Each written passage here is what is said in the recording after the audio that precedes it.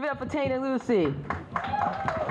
And give it up for her wonderful parents for coming out here to support this evening. Thank you. Snap your fingers. Clap your hands. Coming up to the microphone we have Mr. Bob Auchincloss.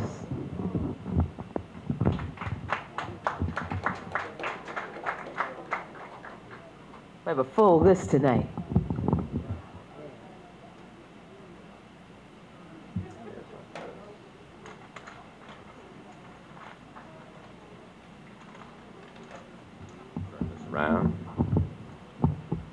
Last week, you let me release my inner young, angry woman, and that was a hell of a lot of fun.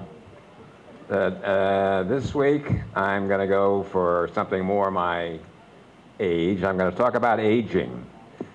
My qualifications: I was born February 1st, 1931, and that was a long time ago.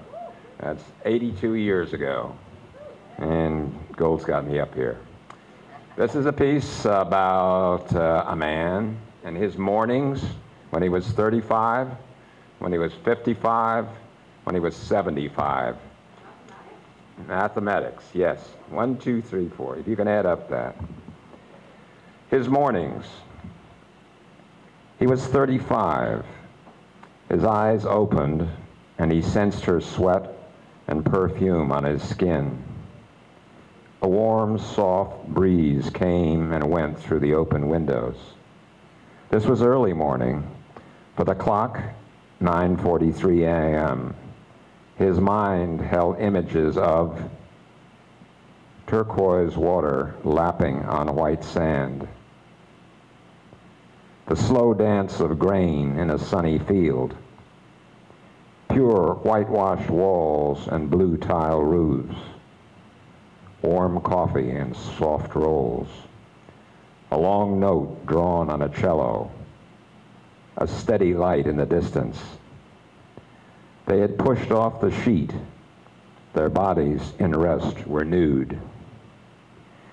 He was 55. His dreams brought him awake, lying next to her with his muscles tense.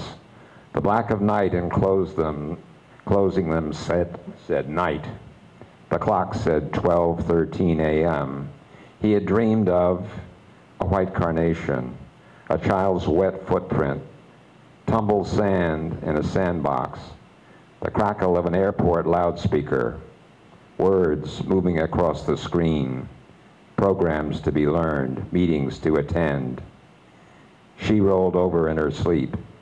He felt her warm knee brush his thigh. He was 75. Awakened as she slept, he felt the pain in his knee. He touched his wrist to be sure of the pacemaker's steady pulse. The gray light filtered through the falling snow, flowed into the room, and said early morning. The clock said 4:23 a.m. His inner images were a dusting of white sand on dark macadam, the sensation of running uphill. At the top of the hill, a silent dark windmill, dried purple leaves and 3 drops of blood on an aqua background, sea foam on a winter beach, the deep amber of dried marmalade on white bread. She had pulled the blanket. He sensed the cold leaking into his back. Now, each morning he awakens, he thinks of the mornings that might be ahead. Thank you.